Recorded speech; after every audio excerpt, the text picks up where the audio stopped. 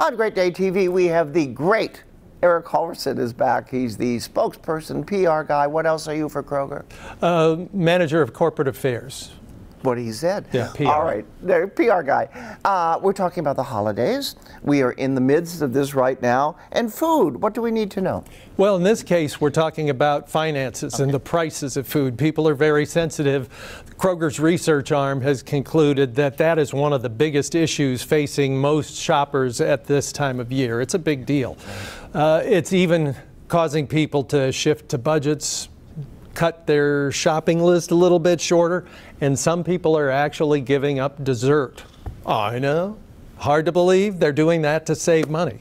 But one of my best advice today is look right down here, store brands. That's the way to save money. You save money when you buy from store brands. And don't wait till the last minute. That's a good idea too. Okay, can we see more? Well, I think we should. Let's take a look. We give you something valuable for free every time you come in. Remember him? I'll never charge you extra for special cuts. The grocery business was different when Alex the Butcher represented Kroger. We all like low prices every day. What's the big deal? You know, 4 cents off a can of vegetables. Jeez. But our preferences were different. This old commercial features national brands in the background, back when shoppers might look down on store brands. Not anymore. I'm a big Kroger brand fan. Michelle Pontavongsa is our division vice president, so she knows our inventory better than almost anyone. She encourages customers to consider the quality and value of our Kroger brand products rather than their more famous alternatives. Our brand is the same or better than the national brand. And who doesn't like to save money? Because you're really just paying for that brand and all the advertising that goes along with it. Kroger shelves are stocked with a variety of products that compete with the national brands.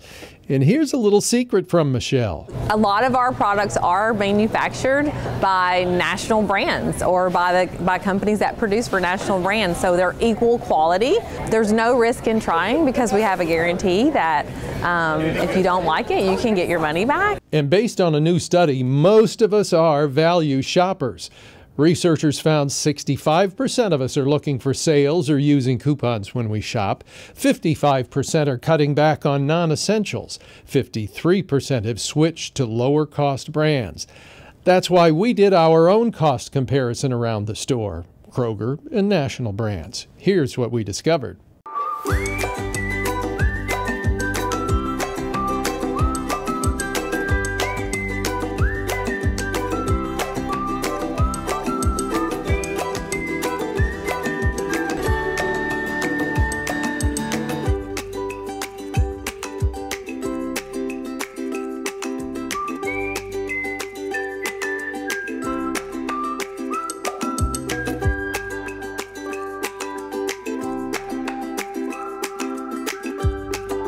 On those Kroger brands, you would spend $34 for your holiday dinner.